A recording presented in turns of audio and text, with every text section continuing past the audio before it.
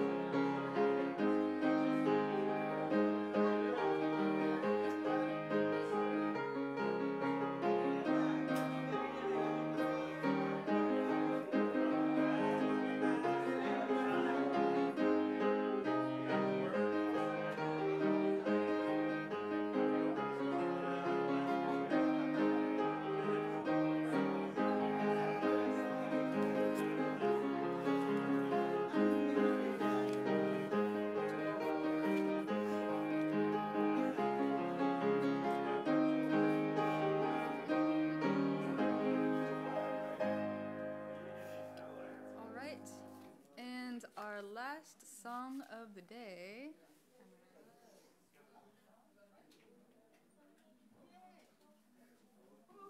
is Rock of Ages.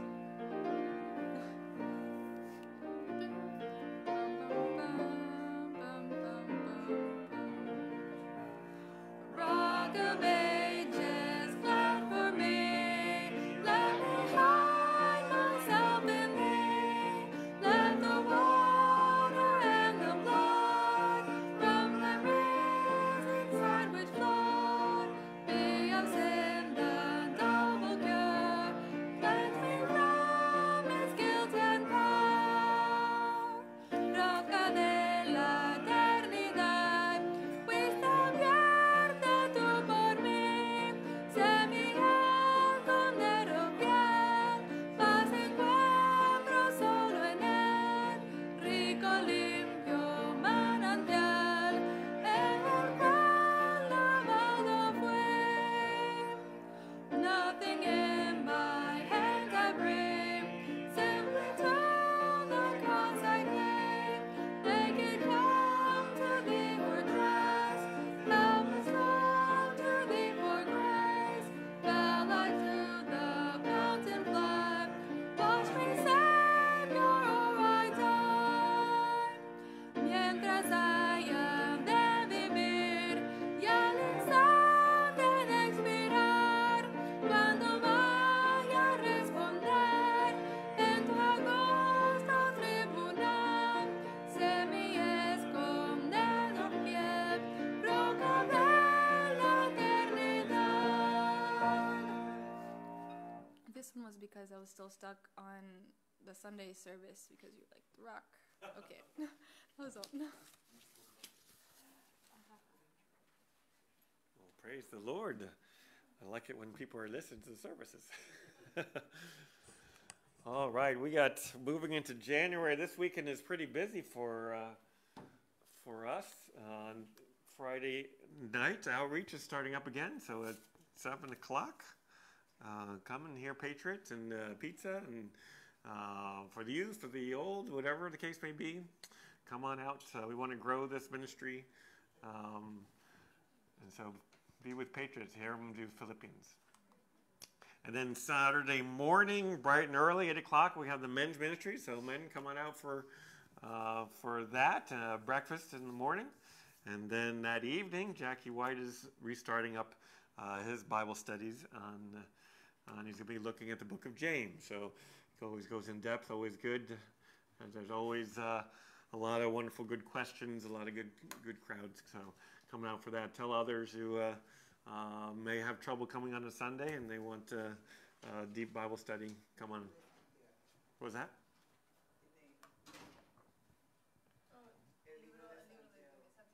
Oh, gotcha. I gotcha.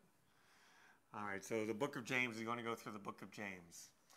And then coming up at the end of the month, we'll have our annual church business meeting. So be there for that as we move into missions conference month in February. All right, can we have some more kids come up for Awana? For Awana pledges. All right, which flag do you want? You want the Bible? Here you go. All right, let's all stand up together for Awana pledges.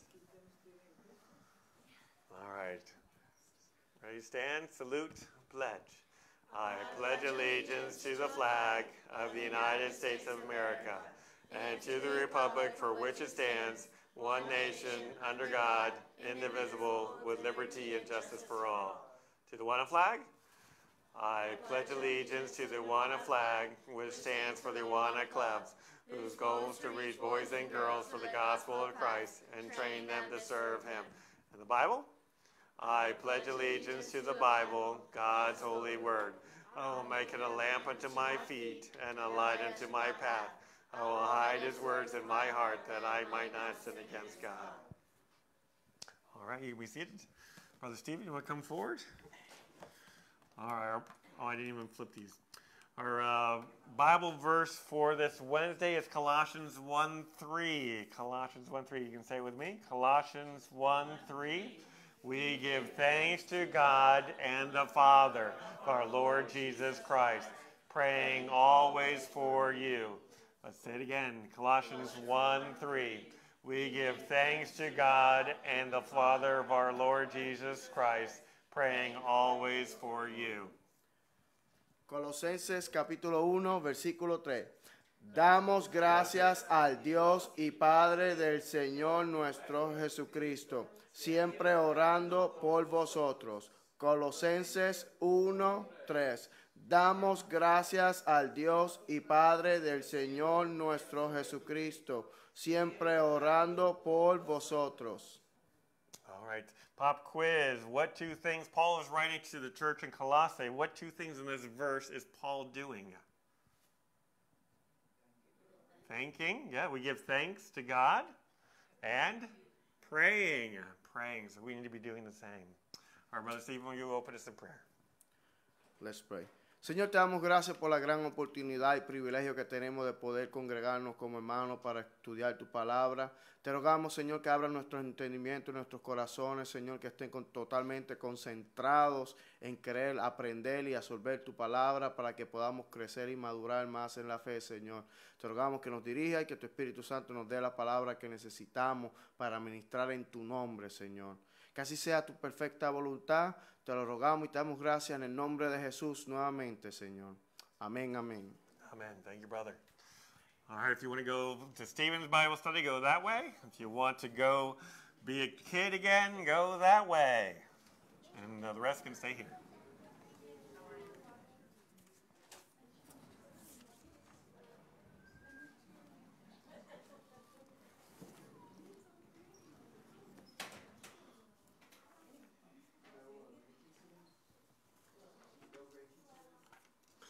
All right, so yeah, this is, if anyone was here last week, they should have that one, and then this is a new one.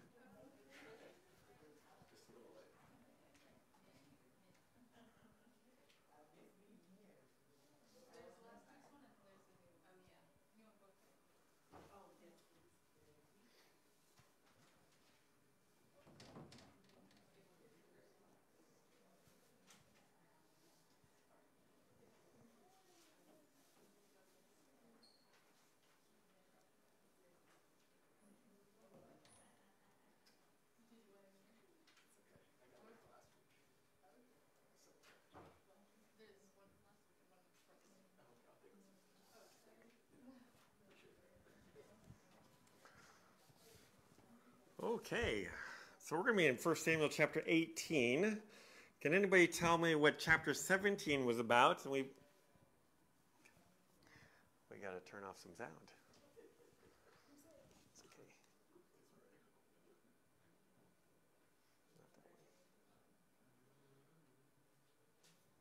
So just bring those down. So it's going to the live, but it's not going out there. And then I turn off. Live on, turn those off. So the mics still have to be live to go to the internet, but there's no sound coming through here. All right, so 1 Samuel chapter 18 is where we're going to be. What is 1 Samuel 17 about? David and Goliath. Yeah, the whole chapter is about David and Goliath. We took about 3 weeks to go through David and Goliath. Huh? Actual fight. Yes. Yeah. Yeah, so last week we did the actual battle. We spent a couple previous weeks introducing Goliath and how tall he was and the armor he had, and we spent some time on the location that the battle took place, the Valley of Elah. And so it was very intriguing to see some video footage from the Valley of Elah. And then so they had the battle, and how did David approach Goliath? Yeah, with confidence. How do we know his confidence? He ran to Goliath, right? And Goliath, he sauntered up to David, and we find that he, was upset that they would send out such a youth to fight him. But David took one of the stones in his pocket. He had 5 of them, and he slung and hit him in the forehead. And Goliath went down. The stone didn't kill him, because we see David goes up and takes Goliath's sword and then kills him by chopping off his head, decapitating him. So where did the head go?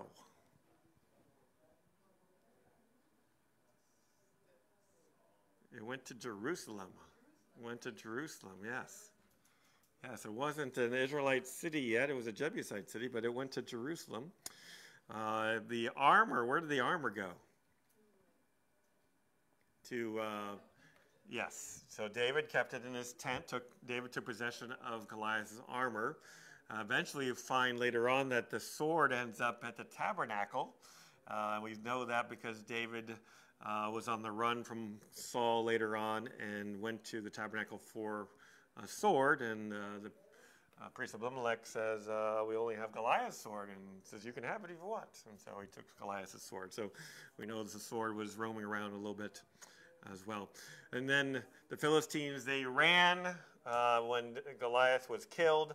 The Israelites somehow, all of a sudden, now they got courage, and they go chasing after the Philistines, and there's dead bodies from here to Gath. As they pursued the Philistines. At the end of chapter 17, we find that King Saul is asking whose father is this, whose family is this and so David was brought in and said, my father's Jesse. And so we're kind of intriguing why this question would be, because David has already served Saul in his court playing the harp, so it's not something he would have known. I think it more has to do with probably a legal the technicality on David or King Saul offering an award for killing Goliath, and part of that award was free and not having to pay taxes. The family didn't have to pay taxes for the rest of their lives. So you kind of have to know who that is to tell the tax collector, don't collect any taxes from Jesse's family, making sure that's Jesse's family. And then, of course, there was going to be a discussion of where King Saul had offered his daughter to be the wife of the one who killed killed the Goliath. And so there was some of that. Whose family is this David from? So that's where we left off in chapter 17. All right, so chapter 18, we're going to talk about David and Jonathan. We're going to talk about Saul getting upset with David and that relationship quickly deteriorating. So 1 Samuel chapter 18 and verse 1. And it came to pass when he had made an end of speaking unto Saul. So an end of speaking to Saul, we had just come, David is with Saul in his court, and they're talking about the death of Goliath and what David had done. And yes, my father's name is Jesse. And so at the end of speaking unto Saul, that the soul of Jonathan was knit with the soul of David, and Jonathan loved him as his own soul. So we have Jonathan's there in the court with the king, his father. David comes in. David has just become a national hero by killing Goliath, and that Jonathan had this affection for David and admiration for David. And we see here the soul was knit with the soul of David. And unfortunately, many may take this as a homosexual relationship. It is clearly not that in any way. That's the case. It's just a friendship that has occurred, and we find here that Jonathan became one of David's best friends. So this is a strong loyalty between David and Jonathan.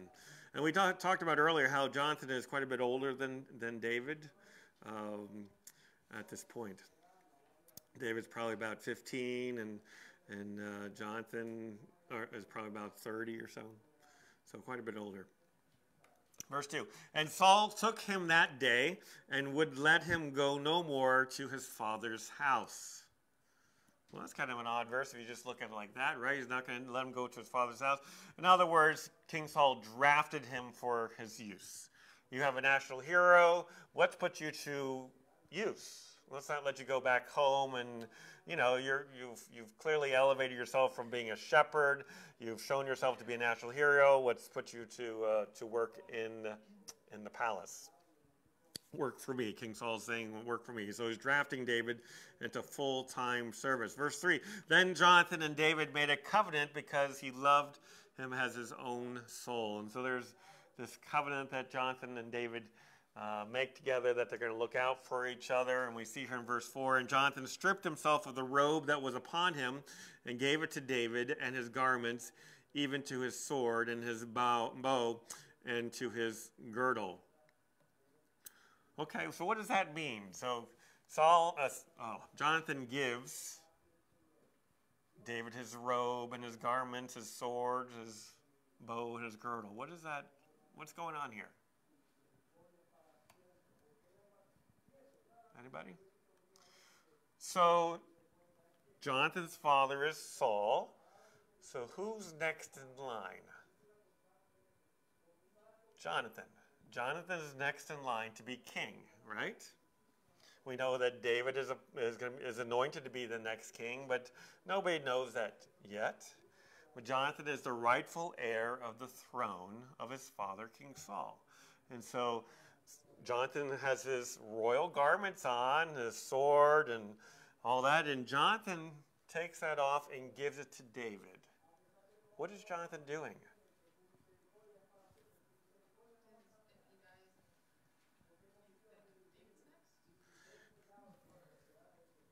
So Jonathan's wearing military apparel, his royal apparel, and giving it to David is clearly an honor. But I think it's more than an honor.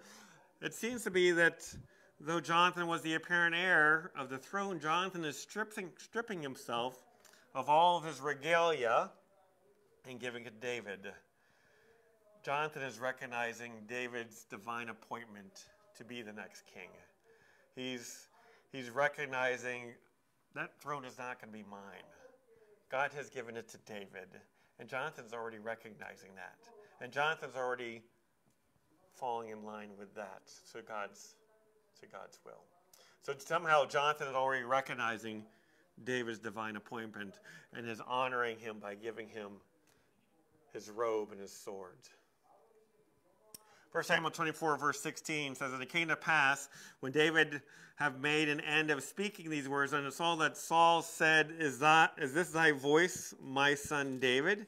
And Saul lifted up his voice and wept. We find here that even Saul is starting to call him son.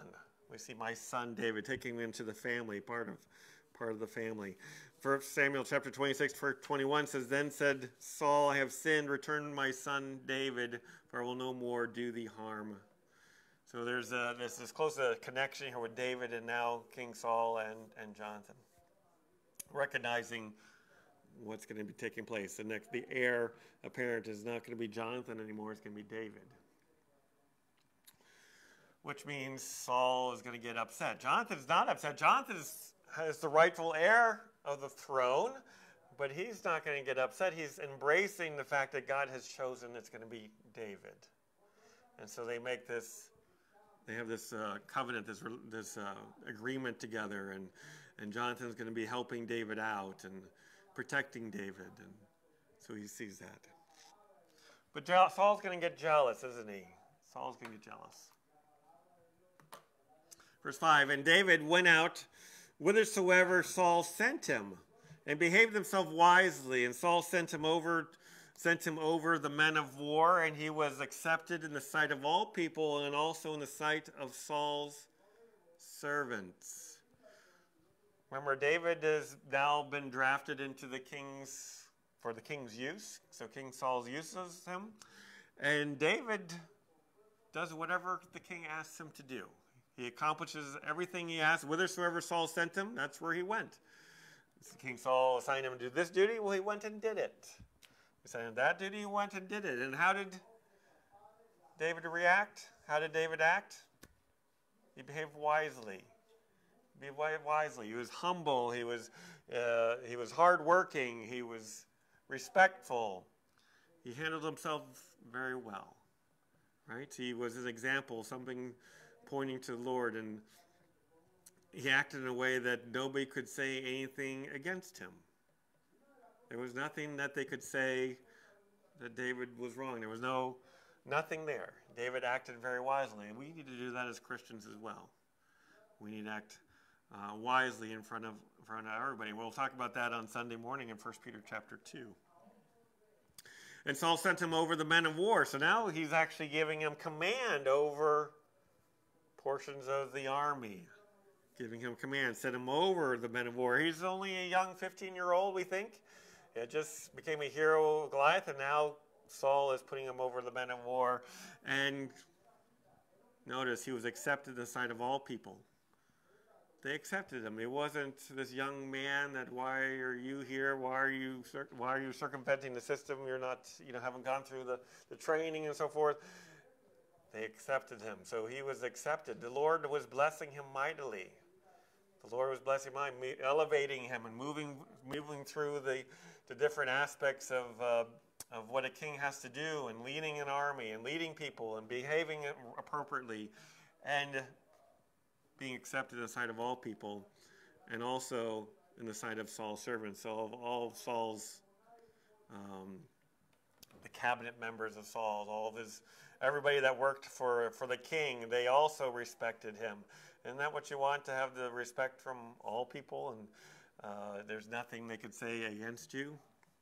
So his actions were accepted by the public. Verse 6, and it came to pass as they came, when David was returned from the slaughter of the Philistine, that the women came out of all the cities of Israel, singing and dancing to meet King Saul with tabrets, with joy, and with instruments of music. And the women answered one another as they played, and said, Saul has slain his thousands, and David his 10,000s.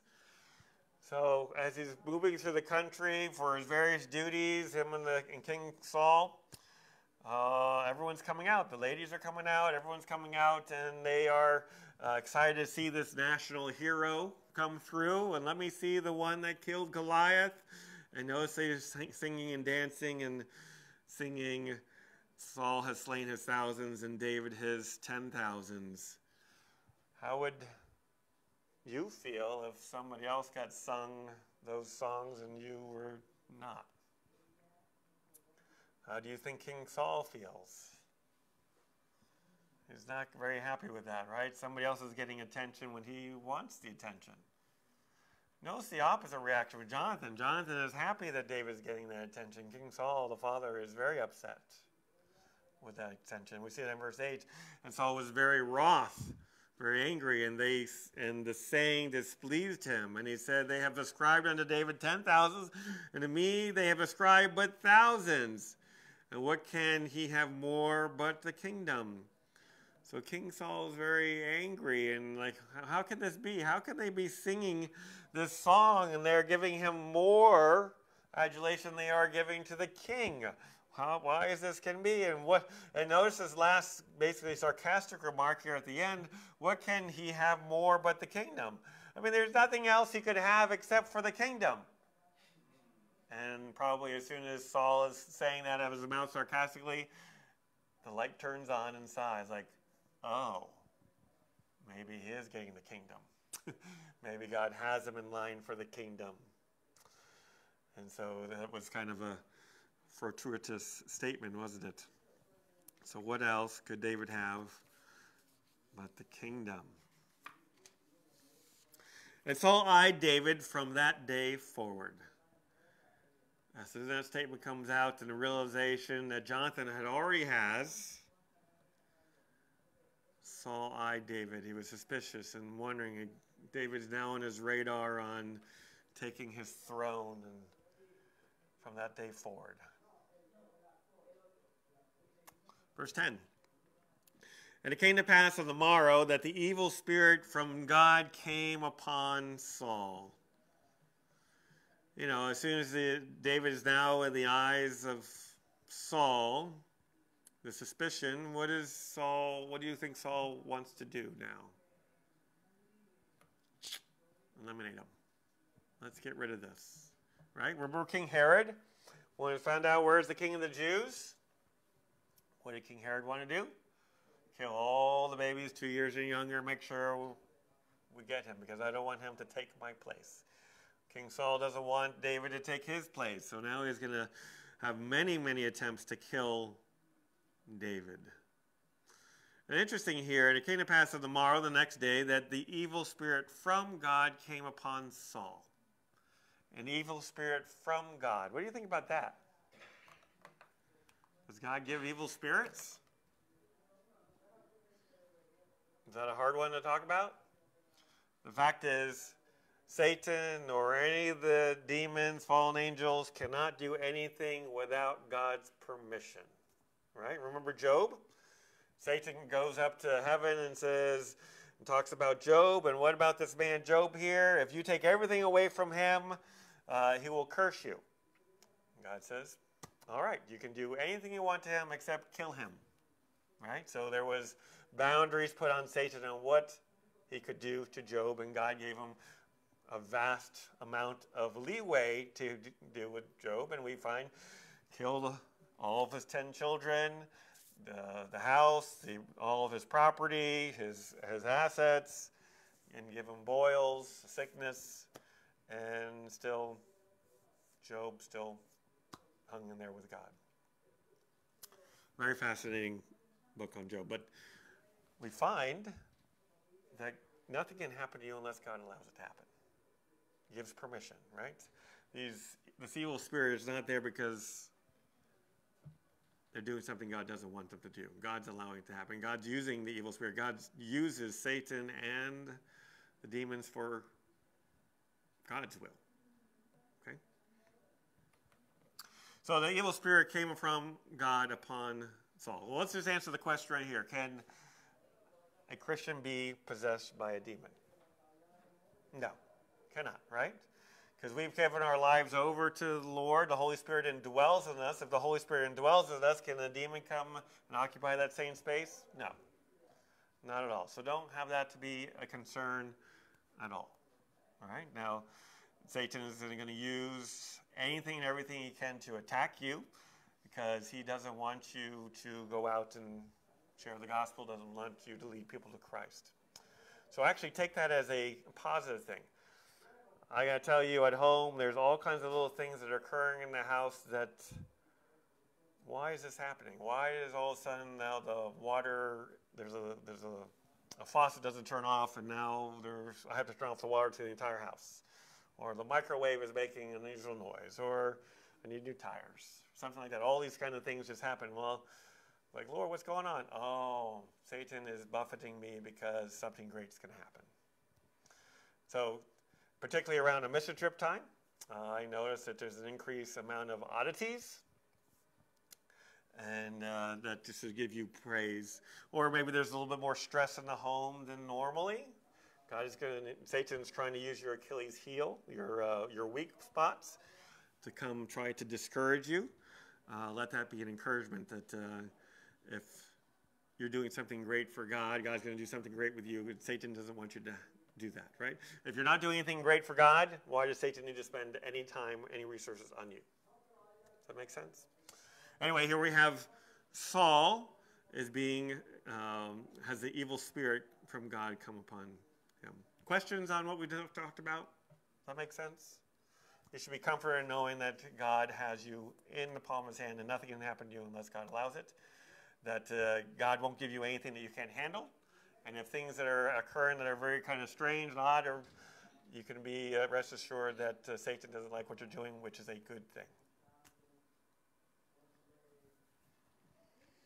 So it came to pass that the evil spirit from God came upon Saul, and he prophesied in the midst of the house. And David played with his hand as at other times, and there was a javelin in Saul's hand. So kind of interesting here, and he prophesied in the midst of the house. An evil spirit comes upon him. So is there good things coming out of Saul's mouth? No. An evil spirit's not going to let good things come out of his mouth. And prophesying doesn't necessarily mean he's telling the future, but he's professing, he's speaking truth. He's probably speaking things in a very harsh way. And we find here that David's playing with his hand as another time, playing with the harp as he normally did. And so he's playing with the harp because why? There's an evil spirit come upon Saul, and playing the harp calms him down. Which leads us, if you're having, if your spirit's kind of troubled, put on some nice Christian music and have something in the house that will keep the devil and the demons away from you. You can do that. And David played with his hand as other times, and there was a javelin in Saul's hand. Well, so I could just imagine King Saul's on his throne, and in place of a scepter is a javelin. Right? Goodness. If you have a javelin in hand, you're probably going to want to use it. So he probably should not have the javelin in his hand, and so he's contemplating what to do. Verse 11, and Saul cast the javelin, for he said, I will smite David even to the wall with it. And David avoided out of his presence twice. So he cast the javelin. So he's there and cast the javelin, and probably I will smite David even to the wall with it. That's one of those prophetic sayings from the evil spirit, right? What the evil spirit's causing David to do. Oh, and by the way, we can testify that the devil doesn't make you do anything. Okay, because we know that for a fact. Because during the millennial kingdom, Satan is going to be put in the bottomless pit for 1,000 years.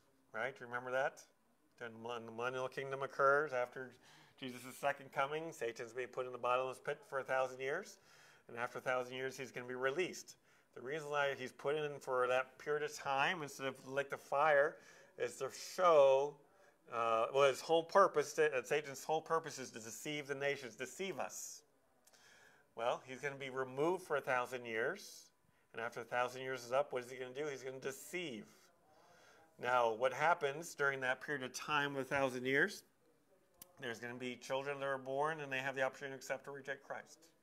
Unfortunately, at the end of 1,000 years, there's going to be a large multitude of them who have rejected Christ, and Satan is going to use them to go attack Jerusalem, attack the saints, attack the believers. After that, he's going to be put in the lake of fire.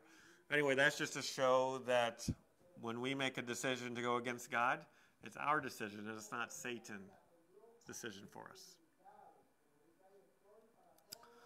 All right, so the javelin is thrown, and notice here, and David avoided out of his presence twice. So King Saul is going to do this twice. The second occurrence is described in chapter 19. So we just talked about the first occurrence. The author of 1 Samuel is noting there's 2 times. The second one is recorded in chapter 19 and verse 8. So 1 Samuel chapter 19 and verse 8. Let me move this along. And there was war again.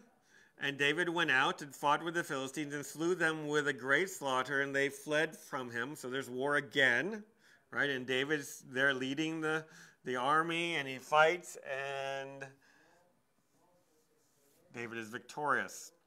Verse 9, and the evil spirit from the Lord was upon Saul as he sat in his house with his javelin in his hand, and David played with his hand. So similarly, again, there's a great victory, and Saul is fuming and upset that how can David have this great victory?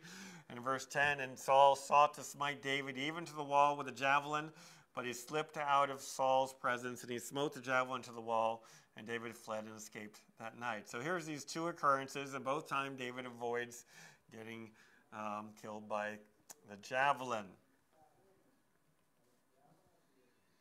So back to chapter 18, verse 12. So if you're missing with your javelin, how do you start feeling?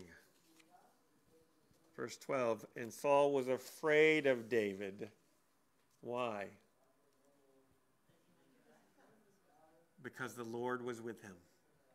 Because the Lord was with him and was departed from Saul. As time goes along, Saul is seeing their handwriting on the wall. God is no longer with me. God is with David. And there is no way David should be alive now because I've just thrown javelin twice. I've sent him into the armies. He's faced Goliath. I mean, at every point in time, David should not have come out of that alive. The statistics do not show a good return to come out alive on this. But yet David continues to thrive even more and more. Verse 13, and therefore Saul removed him from him and made him his captain over 1,000, and he went out and came in before the people. So, all right, so King Saul recognizes, well, this guy's not going to die in my presence. Let me remove him, and I'll get him to be a captain. I'll send him out and lead my armies. What is King Saul actually doing? Trying to get him killed. Trying to get him killed. So this is to put David in a more dangerous position, a more likelihood that he'll be killed, out on the front lines. Going in and out before the people means he was going to the battlefield. He was completing military missions. So there at the end, and he went out and came in before the people. So there's one mission after another mission after another mission he's being sent out to perform. Now, David is going to do something similar when he is king, isn't he? Anybody remember that story? Who was that guy? Uriah. And Uriah, this has to do with the story where David sees Bathsheba, Uriah's wife, and now Bathsheba is pregnant. And to cover this up, Uriah is sent to the battlefield to be on the front lines, have him put on the front lines. And so that's where he's killed. And so David's going to do something similar. And this is what King Saul's trying to do, trying to have David removed. He couldn't do it with his own hands, so maybe it'd be the hands of the Philistines, the enemies. And so you see it really doesn't happen either. You know the story about David. Verse 14, and David behaved himself wisely in all his ways, and the Lord was with him. Even with all this stress, even with King Saul coming after him, even with javelins being thrown, even with King Saul's anger, with all those evil things that were coming out of King Saul's mouth, David still behaved himself wisely in all his ways. In every aspect of his life, he still behaved wisely, and the Lord was with him. Lord, may we act wisely in all things, at the job, at the home, in our neighborhood. Lord, may you be with us as well. Lord, for when Saul saw that he behaved himself very wisely, he was afraid of him. He was afraid of him. You know, the world sees that you're a Christian. The Lord sees that you behave wisely, you behave differently, and that might cause fear in some. Like, what does this person have that I don't have? Why is he or she being successful? And why am I having trouble? Why are bad things, or maybe the person has bad things, but yet they come in with a smile on their face and there's joy. What does this person have that I don't have? Maybe that'll cause them to recognize, well, you have God, and I need God. How do you get God? And you can tell them. Verse 16, but all Israel and Judah loved David because he went out and came in before them. This national hero just became more and more elevated.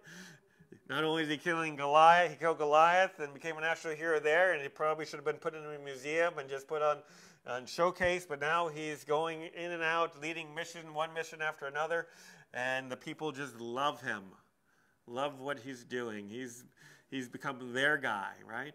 The man that they're following. So he tries. King Saul tries. Verse 17, we get the story of Merab. Merab is, who's Merab? Merab is King Saul's oldest daughter. So we're going to find some more conniving by King Saul, and he's going to use his daughters to try to get it. 1 Samuel chapter 17, and Saul said to David, behold, my elder daughter Merab, her will I give thee to wife, only be thou valiant for me, and fight for the Lord's battles. For Saul said, let not mine hand be upon him, but let the hand of the Philistines be upon him. Now, remind me, King Saul had said, anybody who kills Goliath will marry my daughter, right? Why are we talking about it now? Why is Saul, and what is Saul's request here? Be valiant for me and fight the Lord's battles. He's already won, right? He should have. King Saul should have given David his daughter at the death of Goliath. But that didn't happen, and here we have King Saul putting on some more requirements. Be valiant for me and fight the Lord's battles. For Saul said, let not my hand be upon him, but let the hand of the Philistines be upon him. Well, since I couldn't kill him, I'm going to let the Philistines kill him. All right, Merab, the daughter of Merab, that name means increase. Increase. Her name means increase.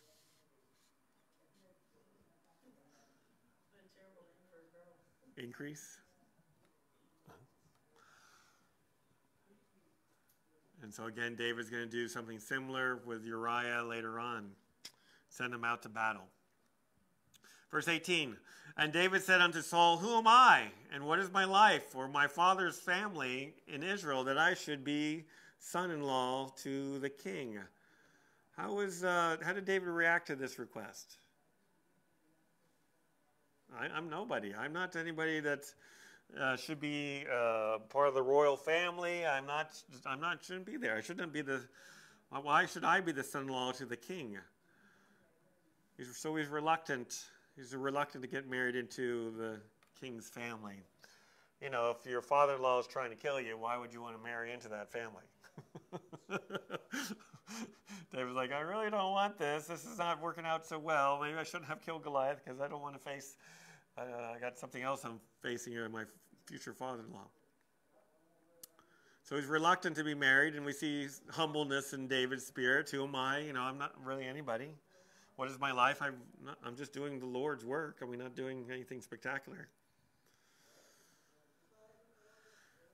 And we have Saul who told him to go out and fight. What did David do? He went out and fight. And indeed, he completed the additional actions of battle. Verse 19, but it came to pass at the time when Merab, Saul's daughter, should have been given to David, that she was given unto Adriel the Methanite to wife. So David does everything he's supposed to, everything he's been required to do, but then when he comes back to Saul, Saul is already like, sorry, I've already given my daughter to Adriel. You're too late. What do you mean I'm too late? You said I had to be marrying to your oldest daughter. Sorry, already married her off. Adriel. Adriel, the name Adriel means flock of God. Flock of God. Why did Saul come up with an excuse not to marry his eldest daughter to David? The bloodline? We're going to see this in the next one because we have the second daughter. She's more infatuated with David than the oldest daughter. Michal tells her father that she actually loves David. Verse 20, and Michal, Saul's daughter, loved David, and they told Saul, and the thing pleased him. So Michal actually had fallen in love with David, whereas Merab had not, was the oldest, and would be married off to him. Merab said, Dad, I really don't like David. I don't want to be David. But Michal did. Michal means who is like God. Who is like God. Verse 21, and Saul said, I will give him her, that she may be a snare to him, that the hand of the Philistines may be against him. Wherefore Saul said to David, thou shalt this day be my son-in-law in the one of twain. So the first plan, all these plans, javelin throwing, sending up to be the captain of the armies, and now sending him out for his first daughter, none of those worked. We see here that the thing pleased Saul because there was another opportunity to send David out into danger. So he comes up with another plan to kill David.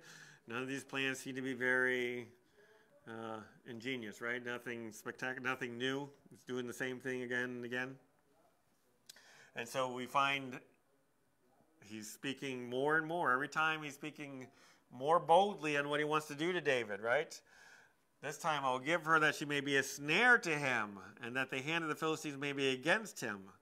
So more and more bold in what he's going after David. So again, telling your heart, right? The things that are coming, if you're speaking something out of your mouth, it's really what's telling in your heart. And so we see Saul's heart. Wherefore Saul said to David, thou this day be my son-in-law and the one of the twain. And so Saul is encouraged and tells him, basically tells David, I'm going to give you a second chance to be a part of my family. You missed out on the first chance, but there's a second daughter, and I'm going to give you another chance to be a part of my family. Isn't that great? How do you think David feels about that? Oh, goodness, I'm a little cautious. I'm cautious with this offer and as I was cautious with the previous offer. And we see that here in verse 22. And Saul commanded his servants, saying, commune with David secretly, and say, behold, the king hath delighted thee, and all his servants love thee. Now therefore be the king's son-in-law. So Saul goes to David personally. You have another chance to be my son-in-law. Probably we can see the reaction on David was, oh, I really don't want to. So this is why Saul had to tell his servants on the side, why don't you go and encourage him on the side secretly, tell him that, yes, your King Saul wants to be your father-in-law, but love to have you part of the family. I think David's he's seeing what's going on here. Verse 23, so they're trying to convince David to be his son-in-law. Verse 23, and Saul's servant spake those words in the ears of David. And David said, seemeth it to you a light thing to be a king's son-in-law, seeing that I am a poor man and lightly esteemed? You think this is an easy thing? You think I should be doing this? You can see his hesitancy, and then you can see a little bit of insight of why he didn't get the oldest daughter. He recognizes that he's a poor man. He doesn't have a dowry to give to the king for the king's daughter. There's no dowry. I'm a poor man. I'm lightly esteemed. I'm really nobody. Again, you can see his humbleness there. You can see his financial status. He's poor.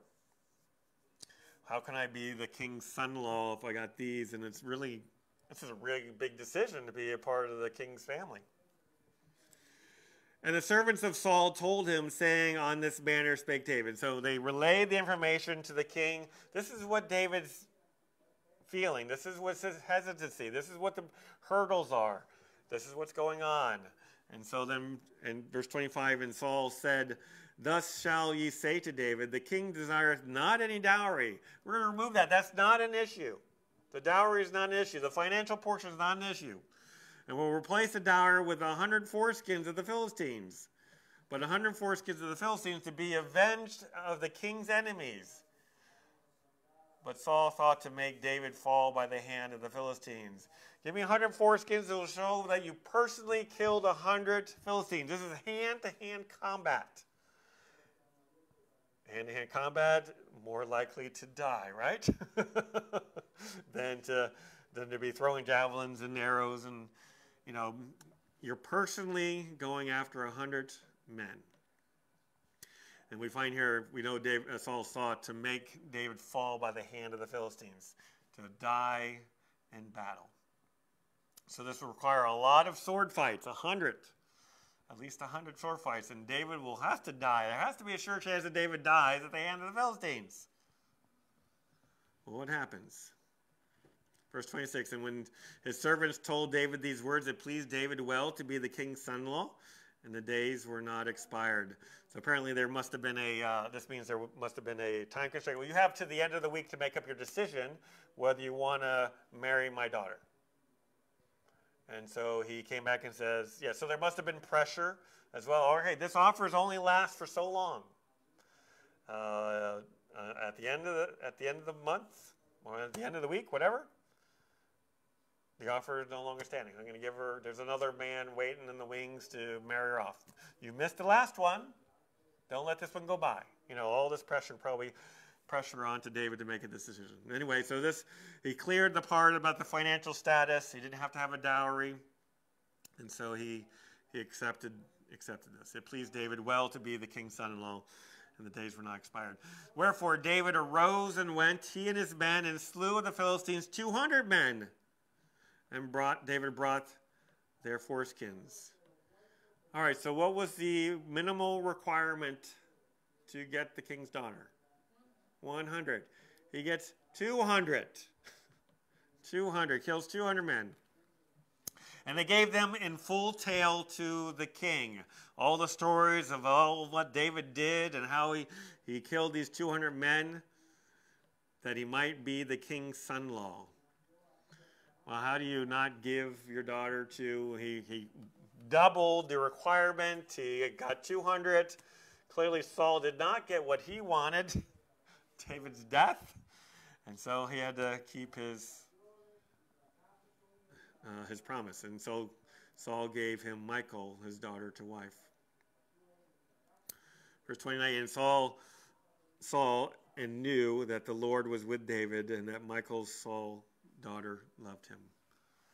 So now, each time he sees more and more. There's no way you could get through this without the Lord, without the Lord's protection. And by the way, nothing can happen to you if you're in the Lord's will, if you're doing the Lord's will.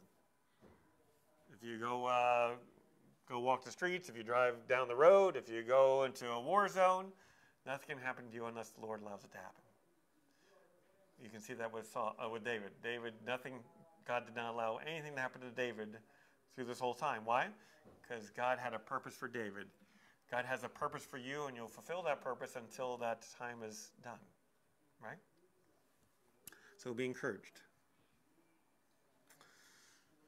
No, Saul knew that the Lord was with David, so he knows that. He knows for sure now. He knows God has left him. But what else does he see? Michal loved him. Now David has lost his own daughter. Maybe he's thinking, I'll have a daughter that's within David's circle, and I can have influence there. I can talk to my daughter, and she can kind of sneak or maybe even poison David, something of that nature. But he sees, no. Michal has totally given her heart over to David. Michal loved David. Verse 29, and Saul was yet the more afraid of David, and Saul became David's enemy continually. Again, that more and more and more, right? Verse 30, then the princes of the Philistines went forth, and it came to pass, after they went forth, that David behaved himself more wisely than all the servants of Saul, so that his name was much set by. Even through all those things that have going on, David is still behaving wisely, more wisely than any other servants. The Lord was clearly with David. We can see a couple things here. David was more successful in defeating the Philistines than any other general, any other of Saul's captains. David became precious by the people. And King Saul stopped trying to kill David indirectly and was going after him, right? You can see from the beginning, it was kind of privately throwing a javelin. Next thing is outwardly opening. Next thing, this is my plan to kill David. And yet, God continues to honor him more and more and more and more. So that is chapter 18. Questions, comments? All right, God has a purpose for each and every one of you. Behave wisely. Seek God's wisdom, and God will honor you. Let's pray. Dear Father, we just thank you for today. We thank you for David. Lord, we thank you for the example he is in this chapter here, Lord. And Lord, through trials and tribulations, to yet always rely on you, Lord. And Lord, that you continue to bless him and Lord, and protect him, Lord, even though things get worse and worse. Lord, be with each one here, Lord, and those online. Lord, may you bless each one in a mighty way, Lord. Lord, as difficulties come, Lord, may each one continue to rely on you and continue to move forward with their eyes on you. Lord, may you protect us from evil, Lord, and guide us through, Lord, that you would be glorified in all things. Lord, we give you all the praise, honor, and glory. In Jesus' name, amen.